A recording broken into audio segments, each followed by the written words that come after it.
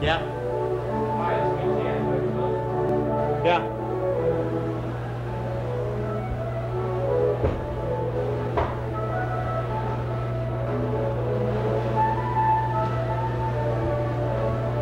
How you doing?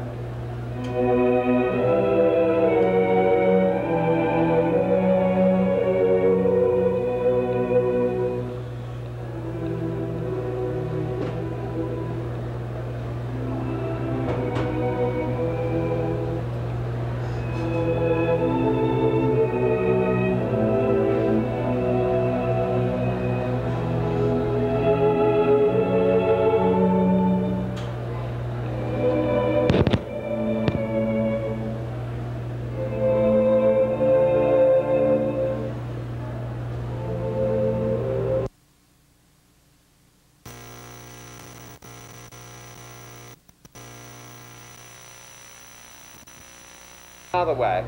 Anyhow, I had a little further discussion with one or two extremely sapient young women in this course who pointed out to me that my arrangements were not entirely satisfactory, and that if I... How does this sound?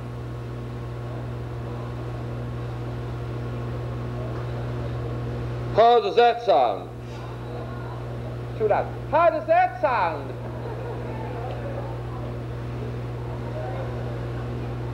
Englishmen are always supercilious, so I might as well go around with my nose in the air. Anyhow,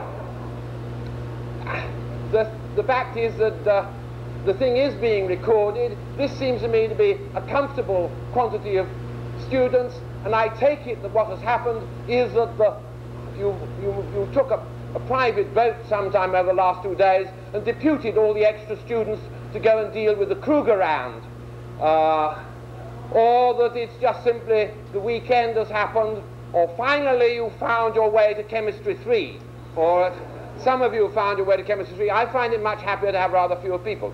But it was pointed out to me by some students simply that if you can go and see the lectures at 11:30 on Monday, Wednesday and Friday, you get into a lockstep. You either have to be here or there.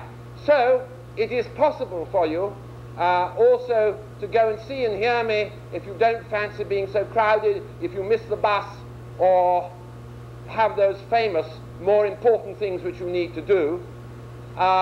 You can go probably at 8:30. Who would find 8:30 in the morning, Monday, Wednesday and Friday, a convenient time, if they didn't?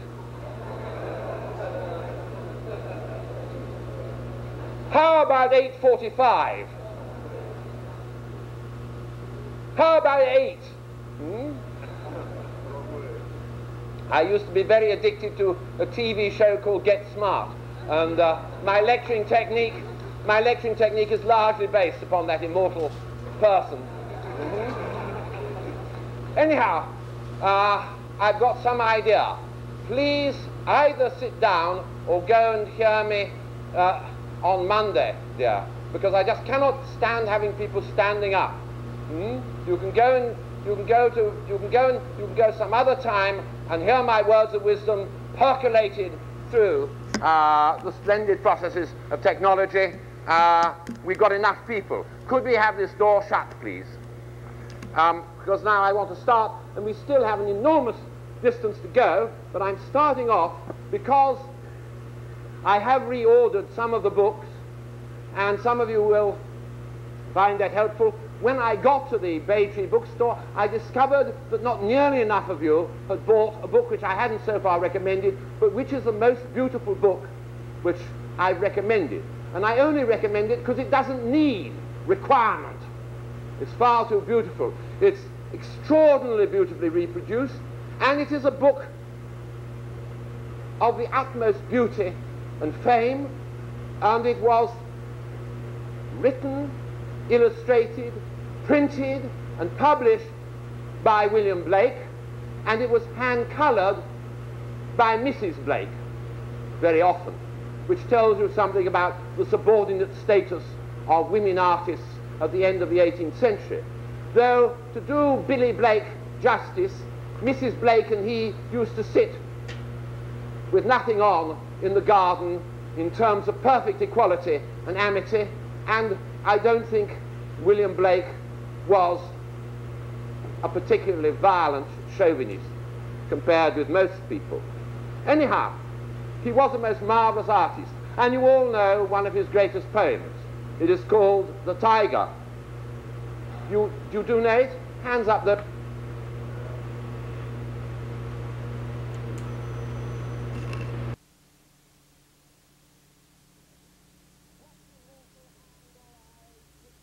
What immortal hand or eye could frame thy fearful symmetry? In what distant deeps or skies burnt the fire of thine eyes? On what wings dare he aspire? What the hand dare seize the fire? And what shoulder and what art could twist the sinews of thy heart? And when thy heart began to beat, what dread hand and what dread feet? What the hammer? What the chain? In what furnace was thy brain? What the anvil? What dread grasp dare its deadly terrors clasp? When the stars threw down their spears and watered heaven with their tears, did he smile his work to see? Did he who made the lamb make thee? Tiger, tiger, burning bright in the forests of the night, what immortal hand or eye dare frame thy fearful symmetry? Could we have the screen down? Yes, we'll have the screen down. I'll explain this in a moment, because we can have the screen back up and the lights right off. The lights right off, screen down, the lights right off, because I want to show you what the book is really like. And it is extremely interesting. And I can well say a teeny bit more about William Blake. I've written up his dates on the board so that you can see he was an Englishman who was living just at the time of the Industrial Revolution.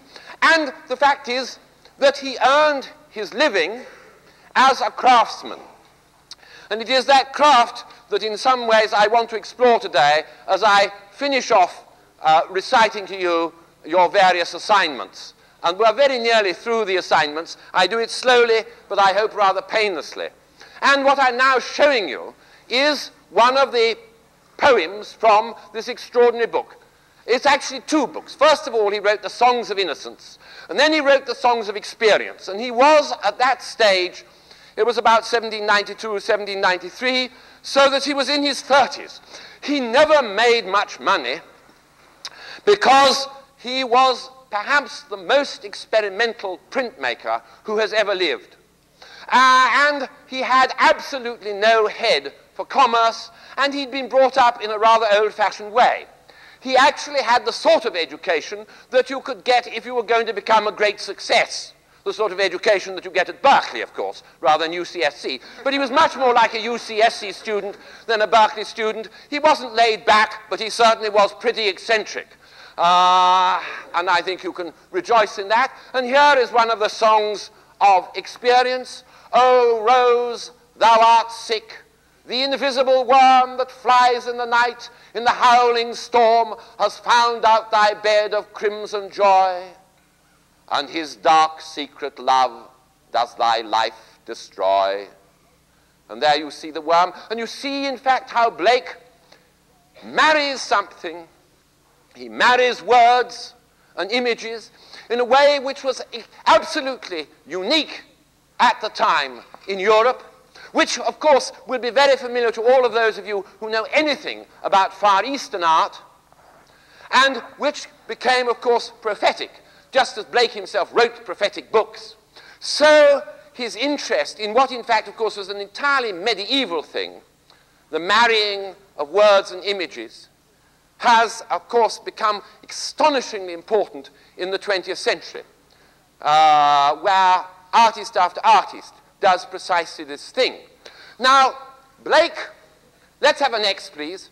Blake was a craftsman, and he probably suffered from the industrializing of the arts as well as the industrializing of everything else, because a tremendous revolution took place in printmaking during his period. And he certainly was deeply conscious of the Industrial Revolution itself. Here he has his little poem to the chimney sweep, a little black thing among the snow, crying, "Weep, weep," in notes of woe. "Where are thy father and mother, say? They are both gone up to the church to pray. Because I was happy upon the heath and smiled among the winter's snow, they clothed me in clothes of death and taught me to sing the notes of woe. And because I am happy and dance and sing, they think they have done me no injury and are gone to praise his priest and king, who makes up a heaven of our nursery." Well, Blake was an absolutely unorthodox thinker, and he coined, of course, the phrase "the dark satanic mills." And he himself, sadly enough, you see, invented printing methods which were incredibly costly and laborious to produce. They weren't mass production. And the Songs of Innocence and Experience exists in no more than 23 copies. But lucky us, we have planimetric methods of the 20th century, which are so remarkable in terms of reproductive printing, that we can buy for less than $10 these absolutely beautiful and prismatic and exquisite books, which contains many of the most beautiful poems in the English language, and certainly the most beautiful pages in any books. And so I would thoroughly recommend you to go and buy a copy of this from the Bay Tree bookstore. If you buy nothing else, and if you do nothing else in this course, if you look at those poems and read poetry surrounded by such exquisite radiance, you'll have learned something which will last you the rest of your life. And what you have to do, of course, is to improve your mental furniture. And much of your mental furniture is at the McDonald's level at this stage. And you have to get it up at least to the Gump's level. All right.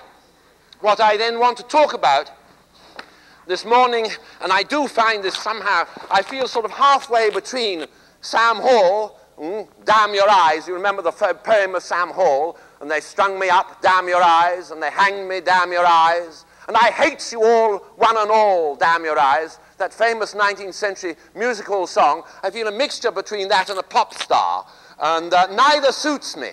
However, I'll bear with it for the moment. Is it all right? I find it sort of strangely sort of murmurous and echoing. It means I can't really make a big effort. Never mind. I want to talk about your assignments, and I want to talk about innovation, and in particular at this stage, I want to suggest to you that one of your alternatives within the realm of your art project is to experiment in some form of printmaking or other. Because printmaking is perhaps the single most important art, if we look at it in its full regalia, which develops in the 18th, 19th, and 20th century. I only have to mention to you the names that I put up on the blackboard. For instance, the lithograph. You see, the lithograph is the poor man's painting. And the lithograph develops at the end of the 18th century, at the time when people are becoming more interested in color printing. And notice that Blake actually prints the text not in black on white, but in a lovely rusty bistre color. And then he gets Mrs. Blake, and he probably sat down with her and said, "Catherine, my dear, let's do a little bit of tinting together." And then he said, "Well, I'm off. You can finish it off." Well, you know what men are. Maybe he didn't. Maybe he said, Catherine, you go down to the pub, and I'll finish it. And don't forget to bring back those couple of pints real quick. Well, we don't know, but the personal relations between William and Catherine Blake are very interesting. Those of you who want to read about Blake, let me recommend a book which was written by a man recently, fairly recently dead, Jakub Bronowski, whom some of you may have come across from television, who was a very interesting person, and he wrote a wonderful book about Blake called A Man Without a Mask. Or there's a book, quite a good book, with lots of illustrations by a pseudo-poetess called Kathleen Raine. And there are many other books. There's a book by Riven Todd, T-O-D-D, Raine, R-A-I-N-E. But Blake is a most interesting person. Anyhow, you can see that Blake and his wife, while they make these incredibly expensive books, nonetheless are doing them in color. And one of the great efforts of technology is, you see, to make colored images available to a very large populace. And you start off, of course, when you start off printmaking altogether in the 15th century. Some of the early prints were, of course, hand-colored. In the 16th century, you have a very, very brief moment when you have what are called chiaroscuro woodcuts. And the chiaroscuro woodcuts are two-colored woodcuts, or three-colored, three-block woodcuts. But then color printing tends to languish until the end of the 18th century. And towards the end of the 18th century, you have a veritable and extraordinary explosion in printmaking techniques. And in order to explore those for a moment, could I have the screen up for 1 minute and the lights on, because I just want to rehearse for you the kinds of printmaking there are, because I think you should all know this. And it's a very simple thing, and I don't think it appears in the textbooks, and I think it is absolutely crucial. And basically there are three ways of making a print. They are called the relief process, which is very simple, the planometric or contact process. There's the planometric, here's the relief, and then, if we can get it right up, the oldest in many ways, not the oldest, but one of the oldest, up you go. And interestingly, you learn something from its name, the intaglio process. And there you are. I hope you can all read it so that you'll all be able to spell it. Intaglio. Now, I think once we've got those, and you've written down for yourselves those useful dates, and I will do that, and I'll also pronounce the people for you: William Blake, Théodore Géricault, Honoré Daumier, Francesco Goya y Lucentes. And why is he Lucentes? Because, of course, his mother is immortalized in his name as well as his father, which is one of the nice things about the Spanish. J.M.W. Turner, Toulouse-Lautrec, Chagall, Max Ernst, Henri Matisse. These are names which come across. Because I'm now going to rub them out, because I just want to show you. Can you hear me? All right. Yes, that's the one advantage of this beastly little gadget, is I can turn my back on you and you can still hear. Is that right? Yes, good. Oh. So, now, it'll take about 10 minutes, but it's worth it. You are all, of course, actually familiar with the relief process. Because is there anybody in this room who has never made a potato cut? What do you make? A rutabagus cut? Or a Swede cut? You know, and in the relief, what you do is, here's your surface, let's say it's a wood block, here's your surface, and you cut away some pieces. Here we are, cutting away some pieces, down they go, very neat little slots. And then what do you do next? You take your roller and you roll along the surface, zump, zump, zump, zump, okay? And then the ink, because of the roller, can't get down in there unless it's terribly narrow.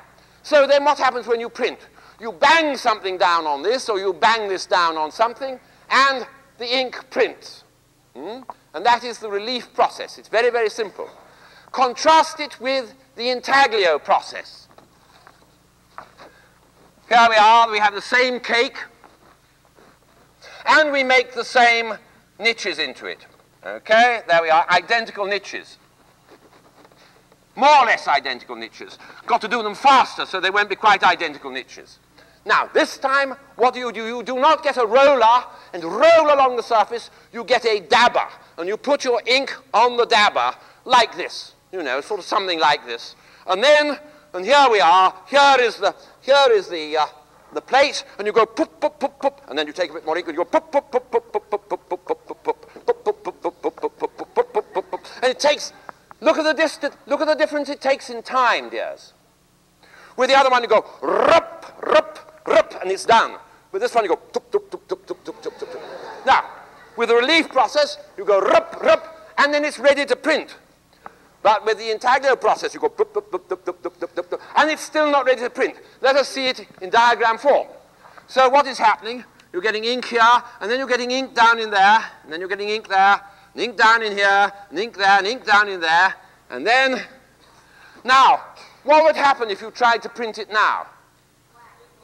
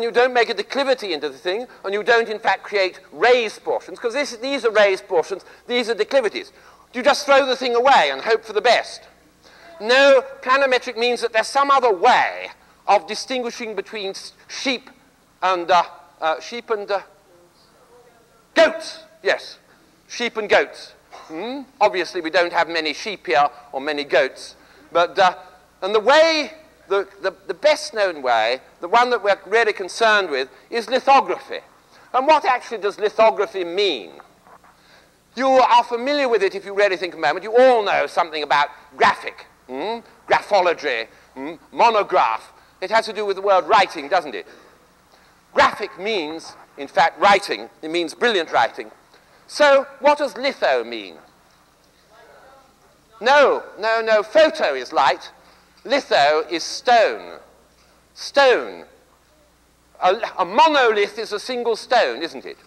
So what you then realize is that lithography has something to do with stones and writing. And what it really is, that there's a peculiar stone in Bavaria, and that stone has the most exquisite and extraordinary grain. It's really like a kind of calcified Monterey Jack cheese. Just that little bit porous, you see, and very, very even. Now, stones aren't all as even as that, but this is a wonderful stone. And in the 1790s, Alois Senfelder, in the 1790s, Alois Senfelder actually discovered this wonderful property, that this stone was porous, and he tried to draw on it for some reason. He was wanting to make an advertisement. And it tells you that lithography is the method which, of course, becomes the great advertisemental method. Lithography becomes the method of the poster, dears. You can see how important it is. And he discovers a very interesting thing. He writes with grease, and the stone is damp. And he simply discovers, here is Senfelder, and he writes a bit here, and the grease penetrates the stone. And he writes a bit here, and the grease penetrates the stone. The stone is damp.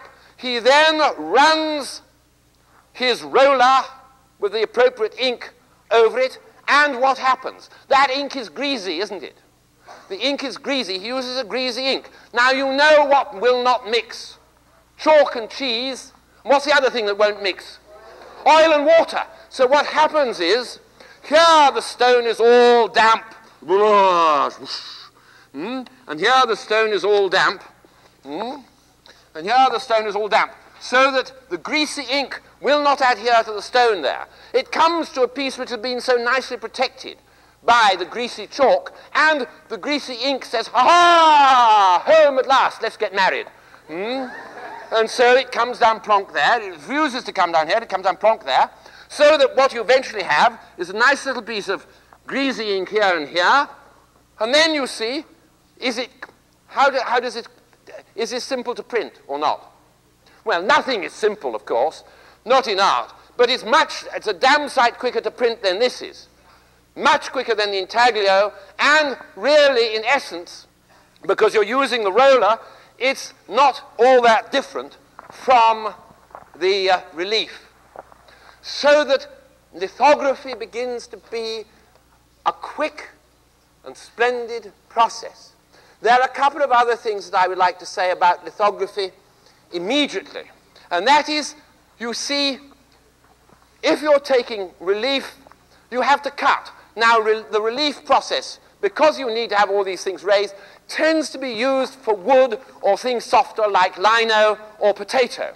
And it takes quite a long time to cut. And the moment you start cutting, you know simply that the line is not going to be as free as suppose you want to do like that. All right, let's have a look at the intaglio process just for one more moment. Are you still interested?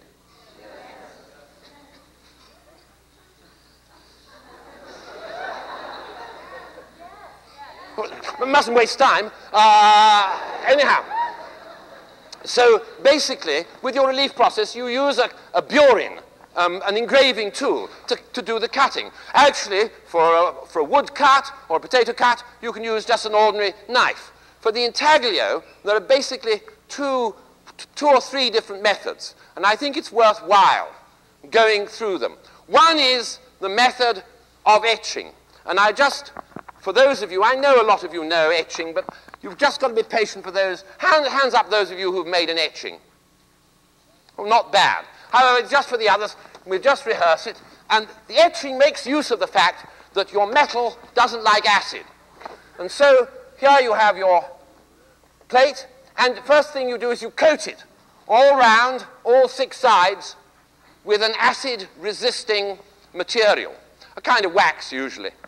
And then what happens? You take an etching needle and scratch in the wax.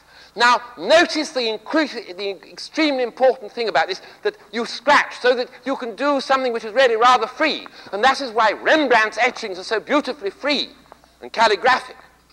What happens then? So you make a little scratch. Okay, there we are. You've broken into this. And then you dip it in the bath, the acid bath, and gradually it eats. And it eats a larger hole. Of course, if you leave it too long, it eats right through the damn plate. And then you have to start all over again. And then you put your ink in, and you print it in the normal intaglio fashion. But it gives you much greater freedom.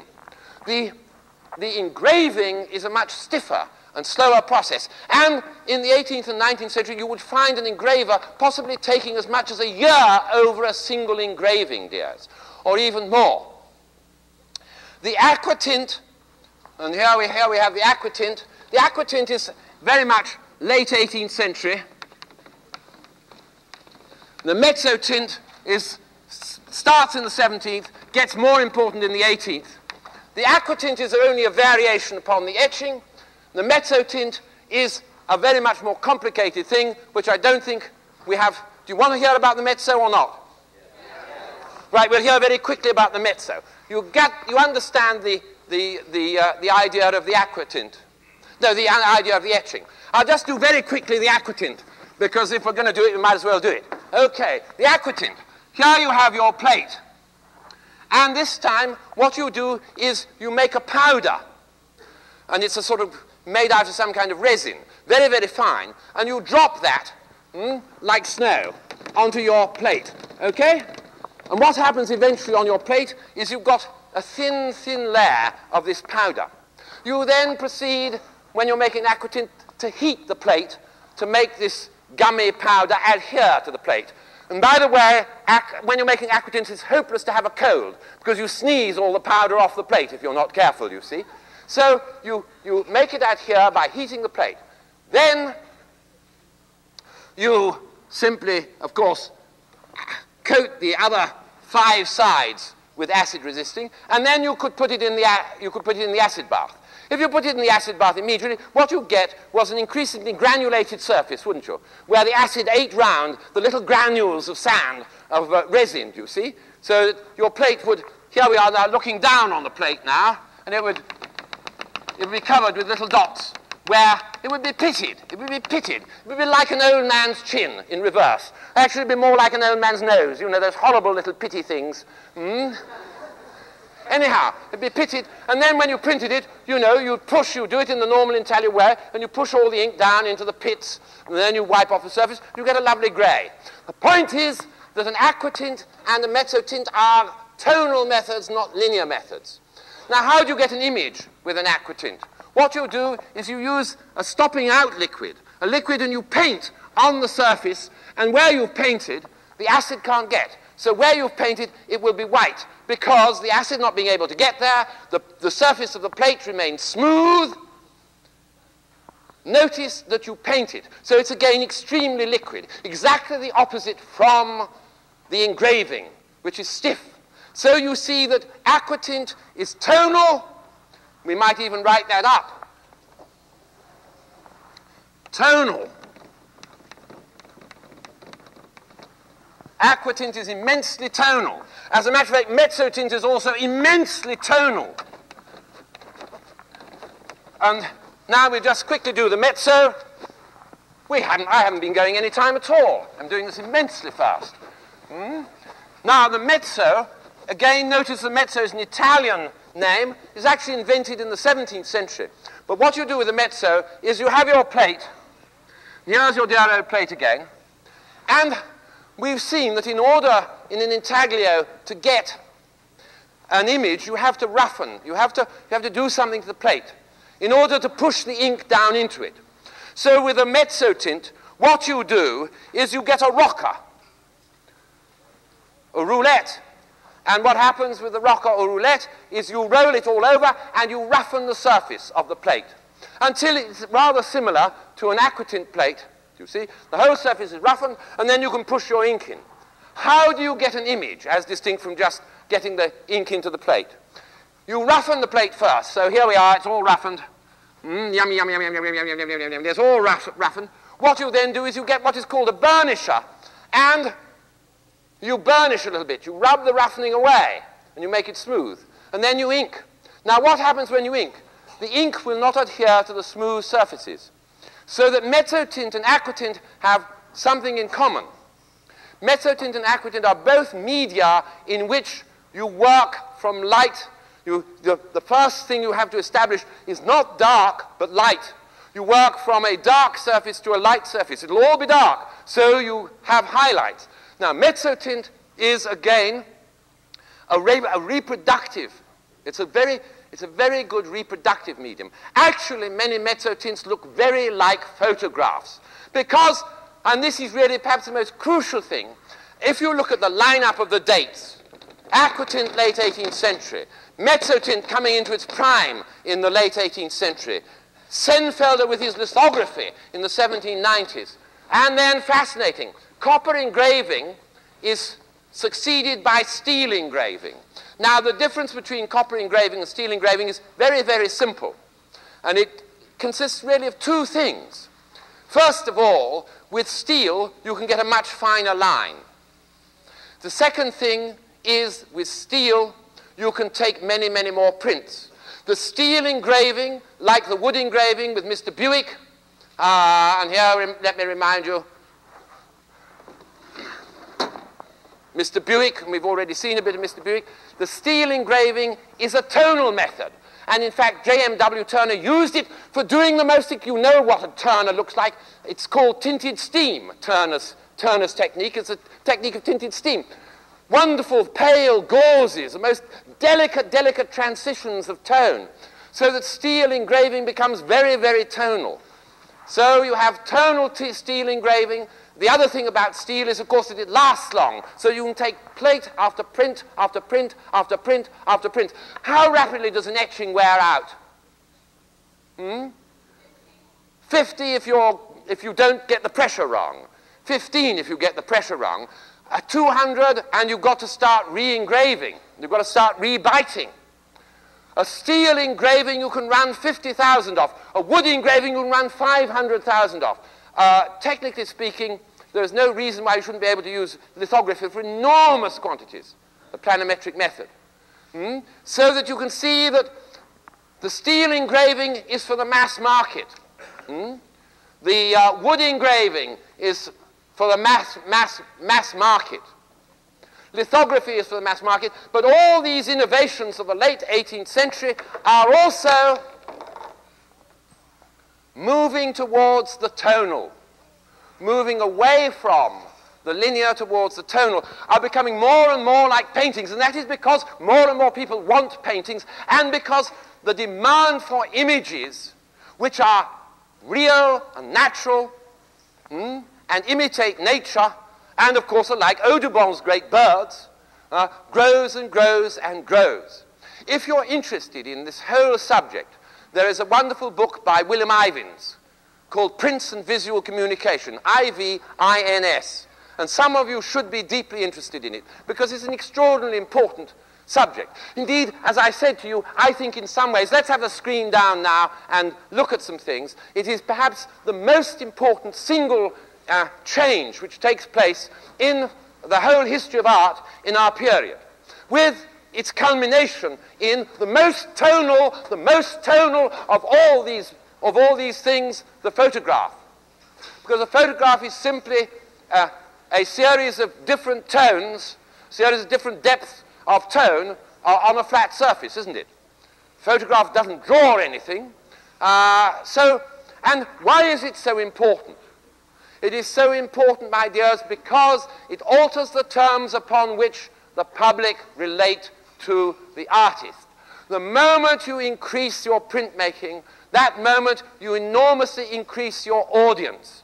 And the crucial thing, of course, is the change in audience. At the beginning of our period, at the end of the 17th century, the audience for most great painters was really quite small. Exhibitions were fairly few and far apart. Etching and copper engraving, these intaglio processes, were expensive. Books were comparatively expensive. You began to get open-air exhibitions. You began to get public exhibitions in the 17th century. But the change takes place in the 18th century when, of course, a much larger public comes into existence. And then after this public comes into existence, you begin to flood the market with cheaper and cheaper printing, cheaper and cheaper periodicals, until you end up, you see, with something like Dickens. And you remember that Dickens was, in fact, an illustrated writer. Many people wouldn't have, Dickens would never have got going if he hadn't been illustrated to start off with. And so another of your alternatives in order to fulfill my desire for you to do some artwork, and I do desire you all to do some artwork, however incompetent you are. And some of you will be as incompetent as any 5-year-old, which of course is fine because child art has been in for nearly a century, and some of you will be extremely competent, but one of your alternatives is in fact to make a little book of poems and illustrate them. And if you want to do that, I will allow you to combine your first paper with your art project. If you will make a book of poems which you then proceed to illustrate. Because, in fact, of course, it's one of the oldest forms of all art, and it is a form which, of course, was very interesting to Picasso, very interesting to Braque, very interesting to a lot of 20th century artists, and starting particularly interestingly with Blake. What I'm showing you now is just simply that mass market. And here's that mass market in turmoil, painted by George Gross. But you see, when you get in the 20th century, you get great beehives, you get arcology, you get vast cities, and you have the evening paper and the morning paper. Now just imagine if your evening paper didn't have peanuts in it. Well, I can do without peanuts myself. I find all those Doomsburys and Boomsburys rather dull. But one of the things that happens is, you see, with the development of these new graphic methods, you have a means of communication to a large populace. And that produces one other thing which is of enormous importance in the whole history of art, the rise of the caricature, the rise of the cartoon. And let me point out to you that the cartoon, in particular, the story told in a series of pictures, what is the story told in a series of pictures the ancestor of? If we've been talking about the mezzotint and the aquatint as the ancestor of the photograph, what is the series of drawings the ancestor of? The film, exactly. So the comic strip, and there is a book on the comic strip by a man called David Kunzel. It's not a very good book. It's rather heavy, a bit overloaded. But the comic strip dates back actually to the 15th century. It begins to gather power in the 17th century, becomes enormously important in the 18th century, and then you see gradually becomes the film. So that you can see the extreme significance of the mass market being communicated with all times of the day and all times of the night. And there it's in political turmoil and needing political cartoons. Let's have a look at the next one.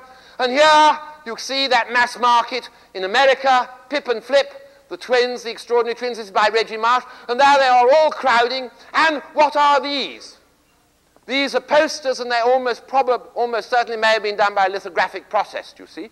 And so you have to realize that we are surrounded by that graphic world. We're surrounded by posters. We're surrounded by the results of this technological revolution. Okay, let's have a look at the next. And we now look, and there we are. That is what every beach will look like everywhere in about 20 years from now. And that's what all English beaches look like, just about. Particularly this little element. Such a charming fellow here. And this is, again, that fascinating artist I showed you who did the masks, James Ensor, E-N-S-O-R. And some of you were asking about him. He lived from 1860 to 1949. Quite extraordinary person. And at Ostend. And here is a beach at Ostend, fairly usefully crowded. A little bit like the beach down by the pier at Santa Cruz. Okay, and this is an etching. But my point is that when you've got all those many people, of course they have to have cheap novels, and they have to have picture postcards to send from the seaside, and so they have to have an absolute plethora of visual images. And so we get the development of all, let's have a look at the next, the development of all these prints.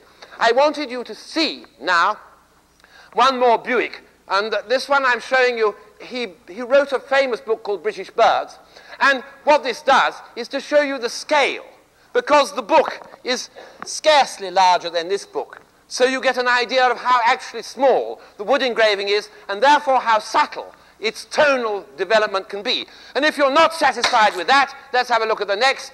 And now you begin to see, because this is a familiar image, isn't it? It's familiar to you because Vincent van Gogh was so deeply moved by this image of the prisoners that he made a painting of it.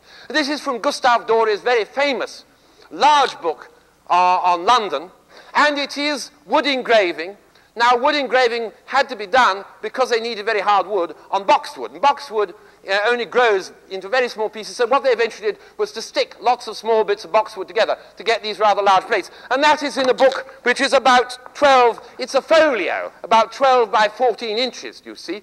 And you can see that in the hands of the reproductive wood engraver by the 1860s, 1870, you have an extraordinary control of tone, don't you? And you see it is incredibly like, in certain respects, a photograph.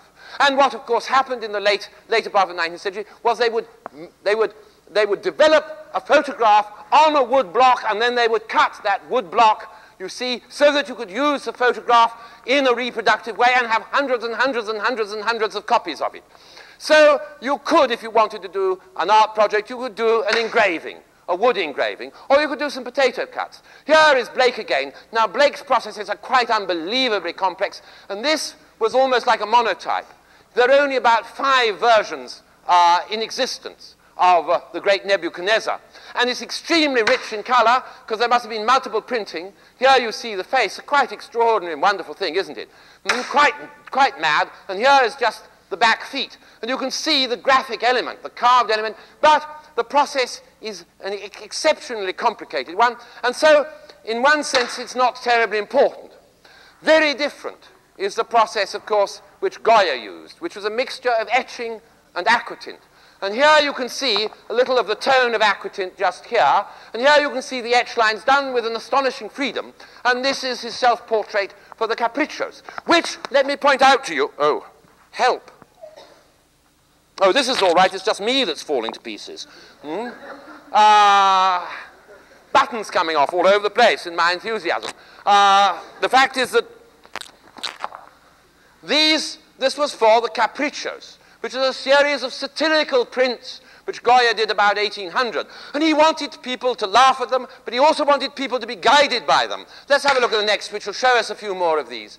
And here is a detail, and now you can see the extraordinary granulation. You remember my telling you about the granulation in the aquatint. And you can see it's a pitted surface which goes extraordinarily well with these frightening spider's leg-like lines produced by the etching. And Goya achieves an astonishing degree of freedom and expressiveness. And that, of course, is one of the qualities of the graphic arts. They're ripe for expressionism, which is why the German expressionists loved the crudity of the woodcut, for instance. Here we are, here's the whole thing. And now you can see the aquatint. You see the tonal elements. This part was absolutely stopped out white. And then the next area is this. You put the plate back in the bath, bit a little bit more, and then you bit a little bit more and stopped out a little bit more till you get these deep darks here. And she is pulling teeth from this hanged person. She's not enjoying it very much. And here's another detail, shows you, again, the extraordinary qualities which Goya achieved with his etching, and there's the whole thing.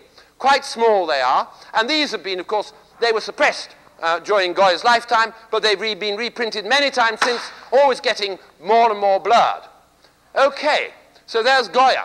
And Goya, as well as exploring aquatint etching, also explored lithography, but not as much as did Theodore Géricault, who became fascinated by lithography when he came to London, because London was one of the great technological centres of the Industrial Revolution, and this is a London scene, and as you can see, it is extremely like a drawing, isn't it? You might almost think that this was a drawing. You could see the pencil marks here, but it was, of course, drawn on a lithographic stone and then reproduced. It is called Pity the Sorrows of a Poor Old Man. And the lithograph, here's another Géricault of boxers, again another English scene, done about 1820. And then here is Daumier, and you all recognize the splendid scene, don't you? What is this? It is the fall of Icarus. And there is Icarus like a plucked chicken, with all his feathers, and there's silly old Daedalus looking at him through his telescope. And this is done as a lithograph. Now, the lithograph has some very special, has one very special thing about it, which made it ripe, you see, for political cartooning. It was very quick to do. You drew on the stone, and then immediately you could start printing from it. If you used an engraving or an etching, it's going to take a great deal longer. And Daumier produced these kind of lithographs at the rate of at least 2 a week for about 40 years. You work out how much that is, and you work out just how hard he worked. So you could do a lithograph. And then, of course, it became not a weapon of reproduction or of political maneuver. It became, in the late 19th century, in the early 20th century, a fine art object, the lithograph.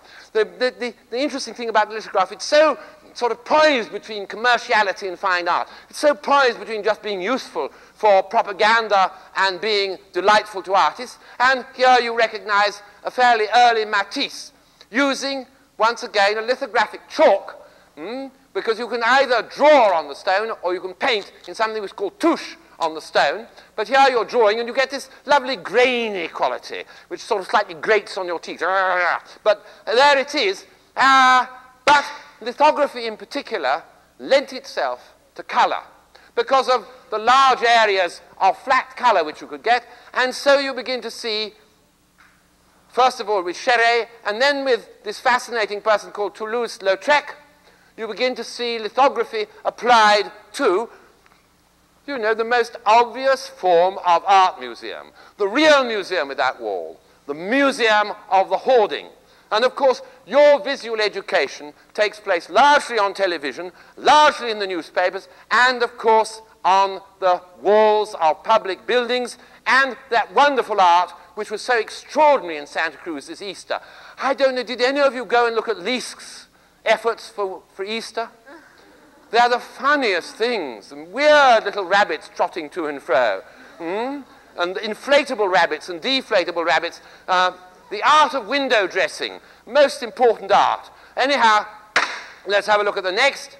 And this is another Toulouse-Lautrec. Notice that the lithograph in poster on a large scale can give you these wonderful, rich, simple surfaces, which are very similar to the Japanese woodblock, and so it's not by accident that we have the divan japonais. So if you wanted to, for your art project, you could do a lithograph or a poster. And I last thought I'd show you, the full development of the color lithograph with somebody like Chagall. And you can see he's using the stone in a wonderful way. Let's have a look at another Chagall. And you can get the most marvelous color with lithography.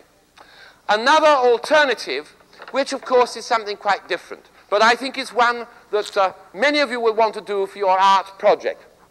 And that is what I think is sometimes called découpage. But what it really is cutting paper up or tearing paper. And the effect is very close to a silkscreen print. And anybody can do it. Matisse, in his extreme old age, when he was rather bedridden, could do it and did it absolutely marvelously. And all you need is some different colored pieces of paper and a pair of scissors and towering genius. Well, you provide the scissors and the paper, and Matisse will provide the towering genius. They're done right towards the end of his life. He did them on an enormous scale, some of them, sitting up in bed. But many of you could have immense amount of fun because, of course, the cut edge is often so sharp and so firm, and if you want a decorative effect, and then one you begin to discover is the relationship of color. You know, how this blue affects the pink, and how the pink affects the blue, and how colors bleed over into each other. Okay, let's have a look at another, because I think many of you, I'm not very keen on your doing the other kind of collage. You may do a collage for your art project, but I'd much prefer you to do it in the fashion of Matisse or the fashion of Max Ernst than in the fashion of UCSC, because the ordinary UCSC collages are pretty dull. Here is another really superb Matisse colored paper thing. It's absolutely wonderful. And you see what happens when you do it on a really huge scale. It can be infinitely decorative and marvelous. Collage was invented about 1912, but this particular kind of thing, look at the white on the different color and then the black, the counterchange, such beautiful and rich things made so simply, made with such simplicity. You know, it's wonderfully energetic and rhythmic. The other 20th century development, which I think is very fascinating along these graphic lines, is the development made by Max Ernst. And Max Ernst invented something which he called frottage. So you have collage, you have découpage, and then you have frottage. And what does frottage mean? It means rubbing. And you can see in this one, how does this wonderful eye get so bloodshot? These are the veins of leaves. And what Max Ernst has done is to rub, you've all done it, haven't you? Can you remember as a small child with a coin in your pocket, you know, and social studies is getting very, very boring.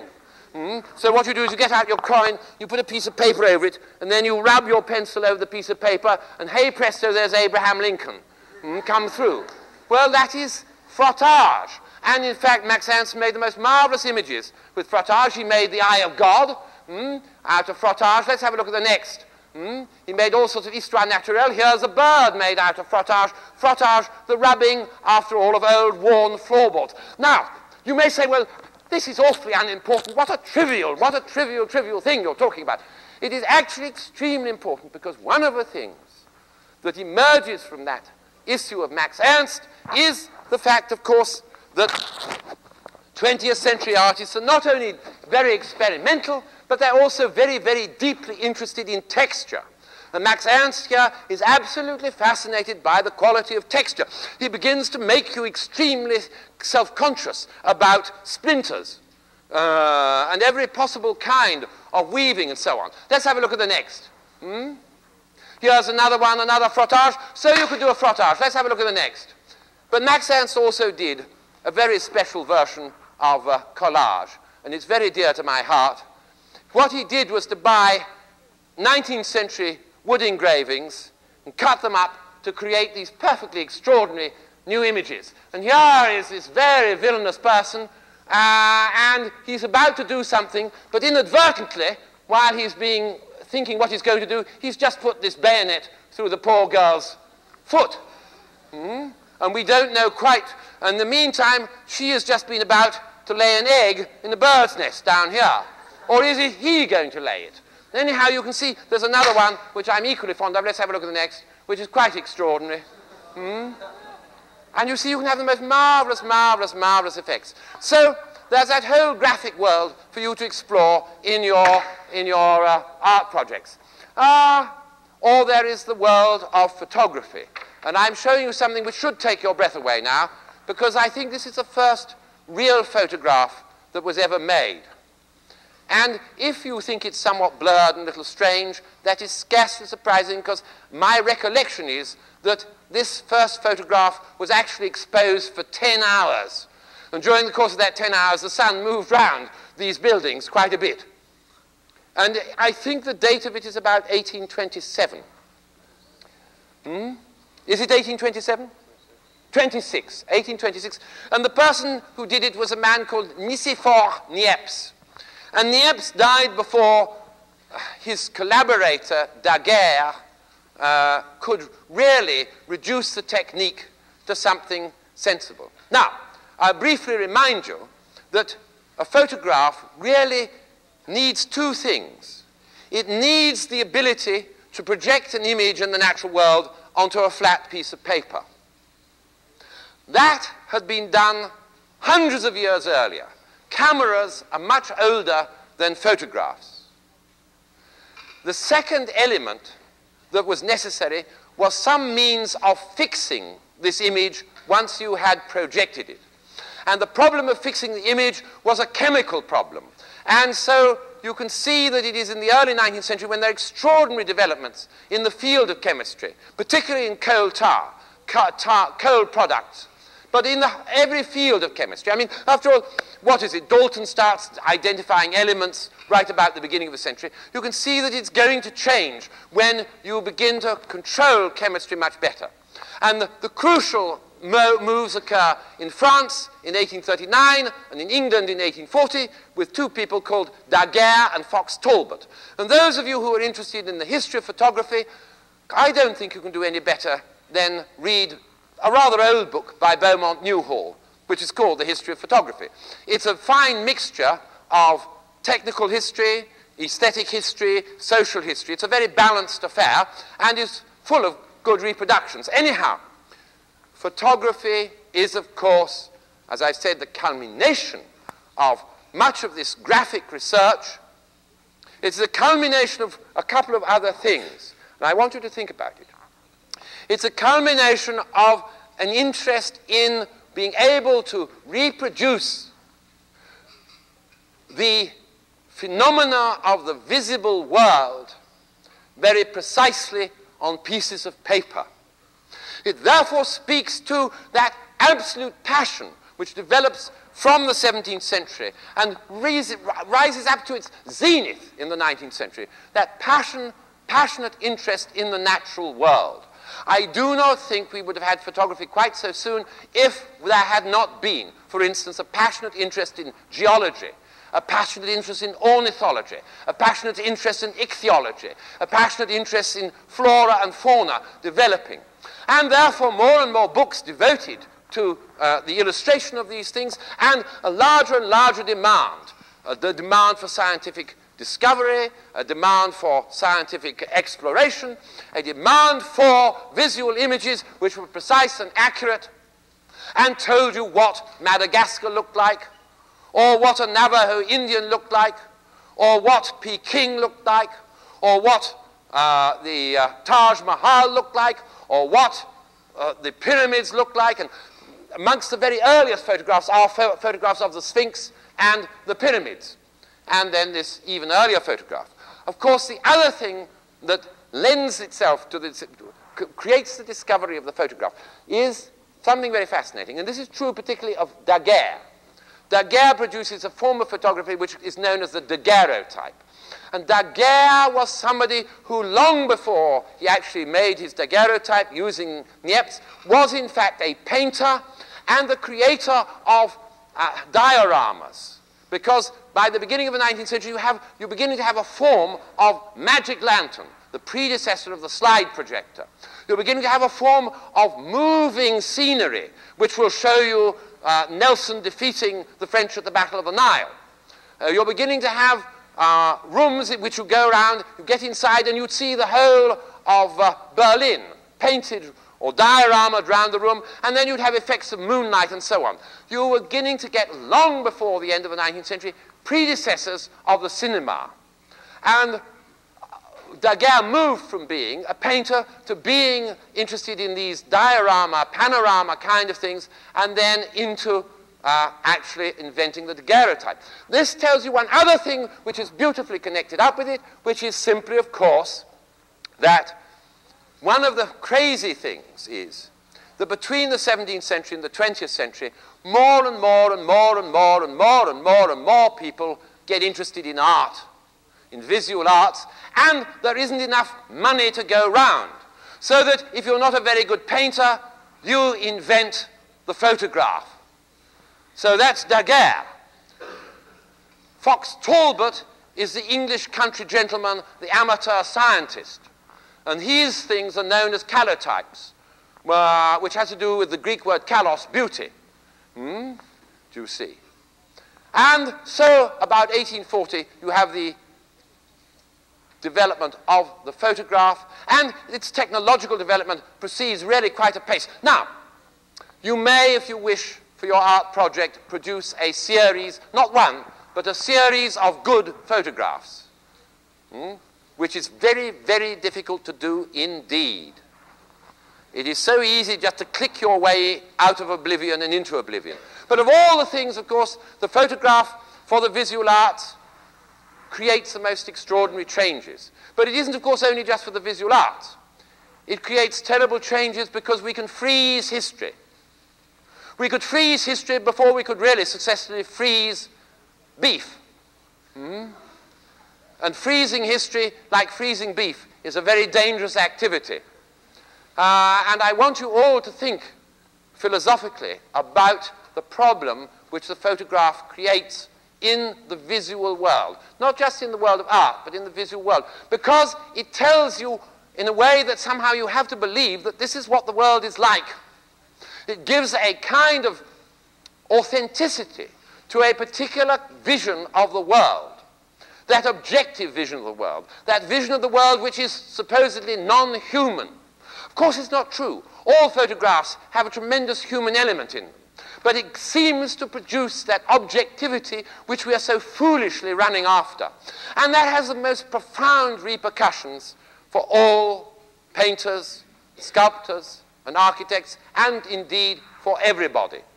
And I think now is the time when we're really having to battle with that in the deepest way, because we are moving into fundamentally an epoch now. And it's very interesting. If we were to take the 19th century The fact is that photography does influence painting in some ways, but so many of the early photographers were painters, and much of the aesthetic of early photography was a pictorial aesthetic which had been developed quite naturally enough out of painting. Now we are in the opposite thing, and we find that the aesthetic of the late 20th century is a photographic aesthetic, and woe betide, dear painters. Woe betide if you don't take some notice of it. My own view is to take the sort of notice of saying, "Yah-boo." But that's not very fashionable and not very wise. But I myself, while deeply interested in photography, find few photographs what you might call really beautiful. I find few photographs really exciting. Few photographs, you know, have much power. What was that phrase you told me last time? Few photographs are really happening. They're going on all the time, but they're just not happening. So, what is the time? What? 12:35. People seem to have to leave a little bit earlier, or I'm getting more and more boring on Friday. Anyhow, so we'll be thinking about photography again. Let me just finish off these damn projects for you, because I've got to do it fast. Well, you may think that all that printmaking and photography is so important technologically, but equally important, and again, I would be very keen for you to do some, would be to experiment in watercolor. And here is a watercolor by a man called Gertin. And let's have a look at the next, which is a watercolor by Turner. And these two Englishmen raised watercolor from being a very, very minor world to being a very, very major thing, and totally altered again the way we look at the world through the medium of watercolor. Because what does watercolor do?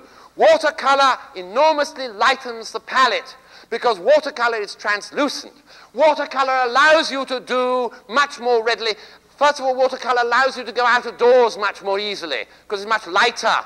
Watercolor allows you to do something with the sky, because watercolor you can move much faster than oil paint. Watercolor alters Turner's vision in a very deep way. Now, I said Gertin and Turner, and that leads me into something else. Gertin and Turner were the first sort of modern groupo.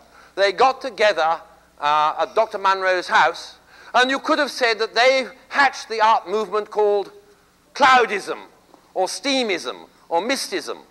The first modern art movement. Notice the quality of modern art movements. It's always when some young people get together and say, we're fed up with the establishment. We're fed up with all those rotters, Sidney Janis and co. in New York. We're fed up with the Museum of Modern Art in San Francisco. Modern, they say? Christ, it's as old as the hills. And they say, we're going to do something different.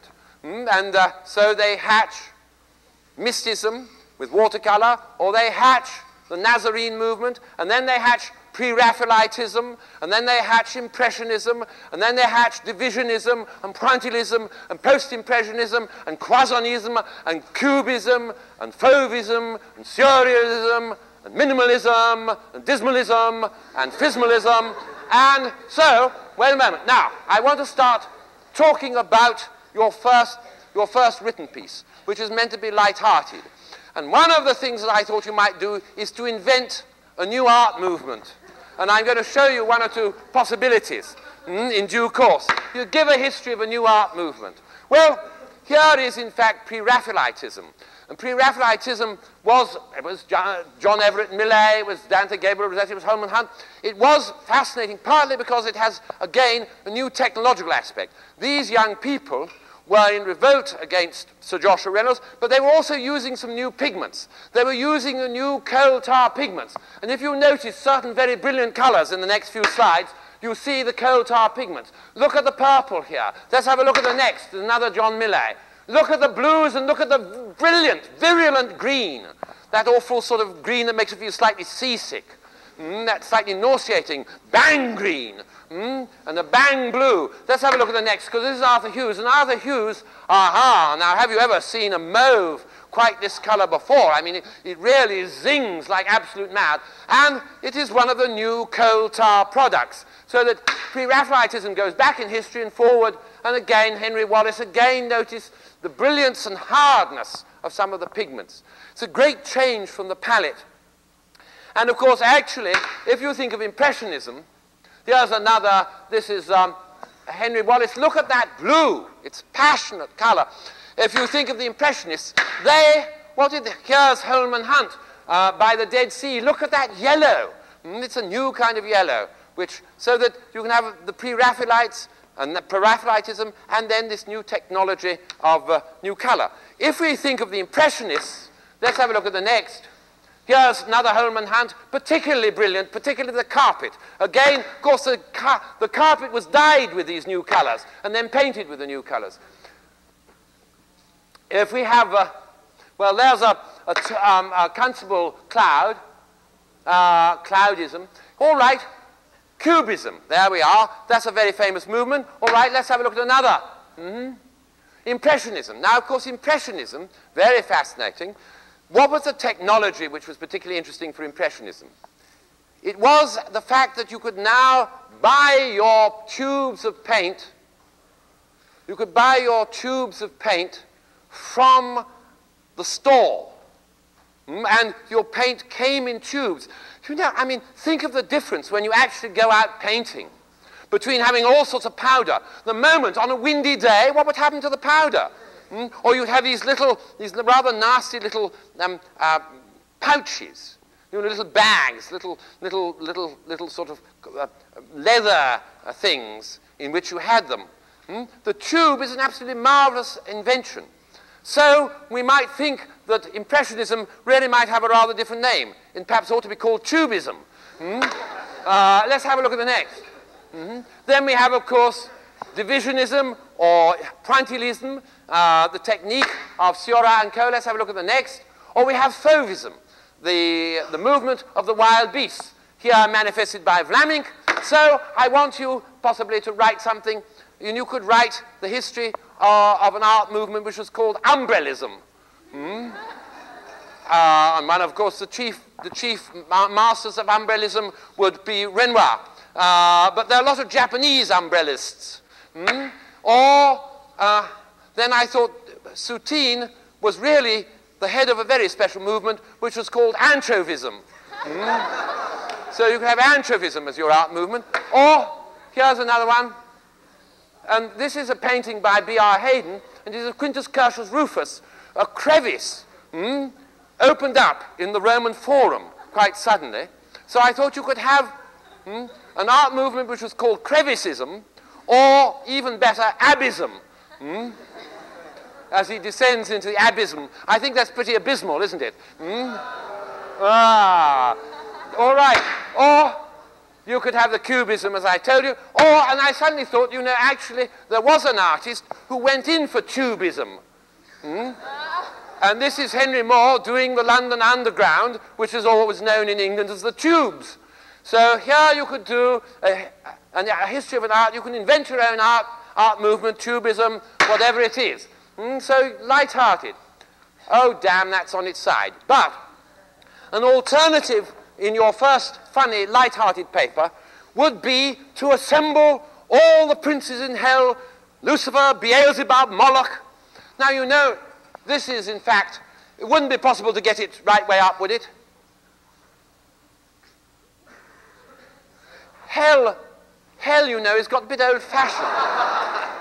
It would be possible to get it right way up, but not yet. Hell has got a bit old-fashioned.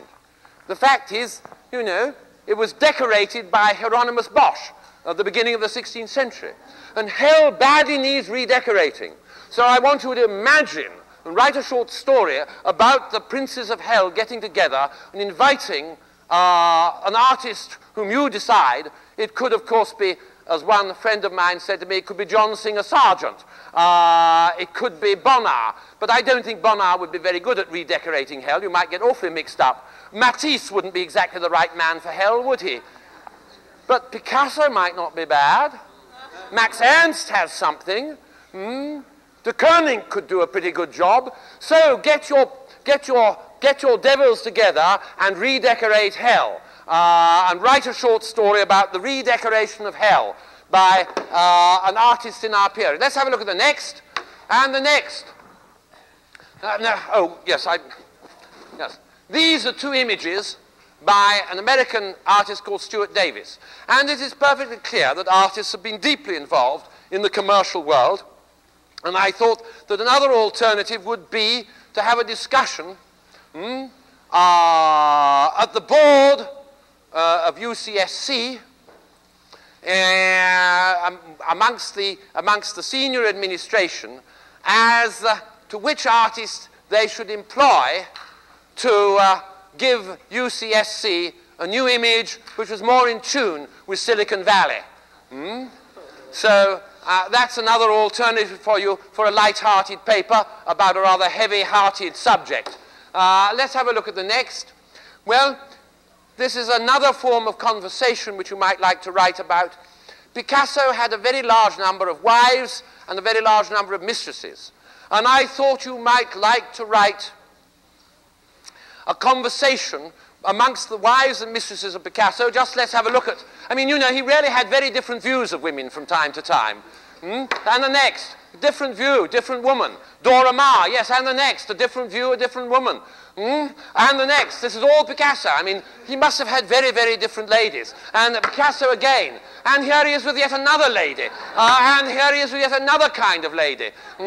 And all those, and you know, a little quarrel amongst them, deciding who contributed more to the greatness and who contributed less to the failure of Picasso. Greatness and Failure of Picasso is the name of another book by John Berger, which I have ordered, and which, if you like ways of seeing, you will very much enjoy. So that's another kind of paper. There's another last Picasso image.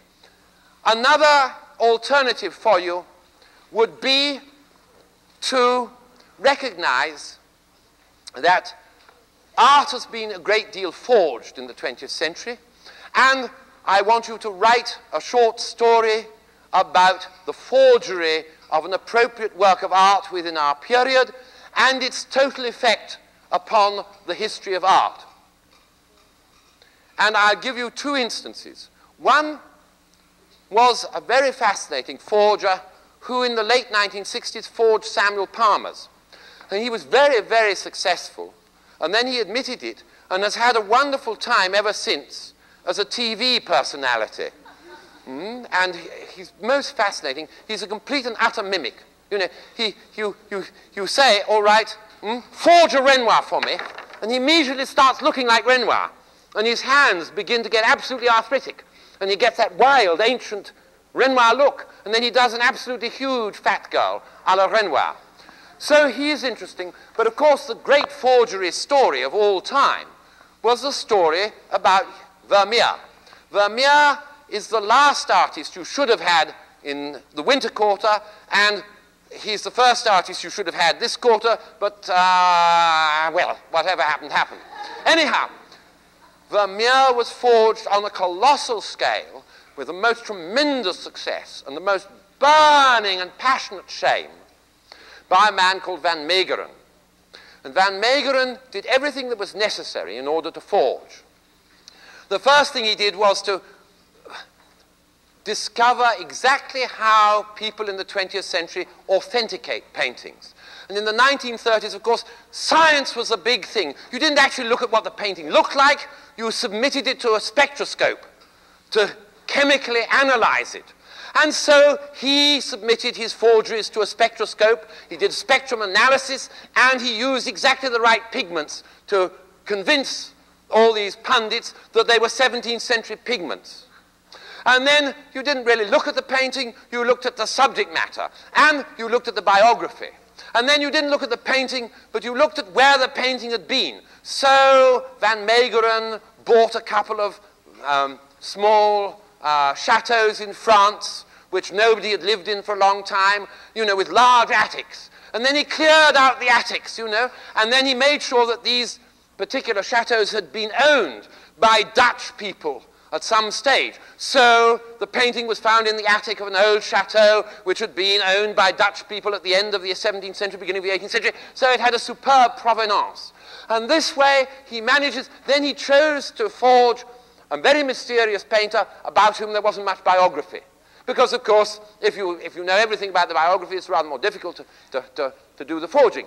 But Vermeer Vermeer had a mysterious first period in which he did religious paintings, like this one of Christ with Mary and Martha, and there are only 2 of these paintings. And then there's a gap. Nobody knows anything about Vermeer, and then he starts doing something else. And so Van Meegeren just painted this mysterious period in Vermeer's life, the 5 missing years, and he produced the 5 missing paintings. And we can look at those 5 missing paintings, and here is one of the 5 missing paintings, Christ at Emmaus.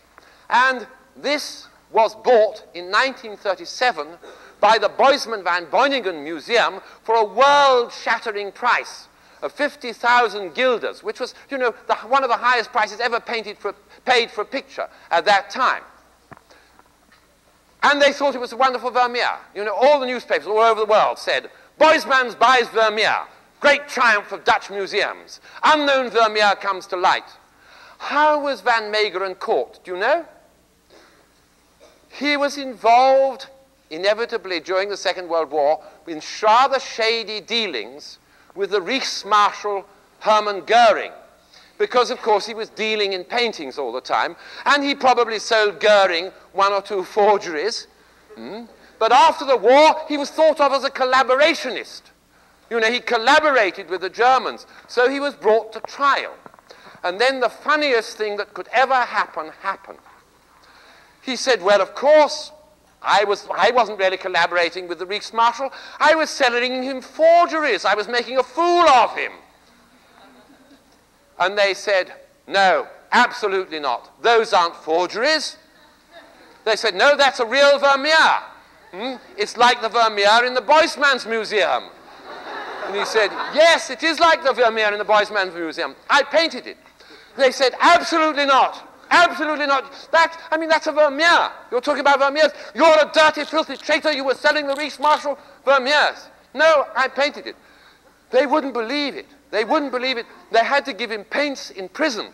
And in prison, he painted yet one more Vermeer. And finally, he convinced them that he had forged those Vermeers. And I want you to look at this pot. And you see that pot, Van Meegeren owned that pot, and you see, so did Vermeer. So he got all the props, because here is the Vermeer, and let's see the whole Vermeer, and there it is, and the woman was asleep when Van Meegeren came in and stole it. So you can see that writing about a forgery could be an immensely entertaining activity.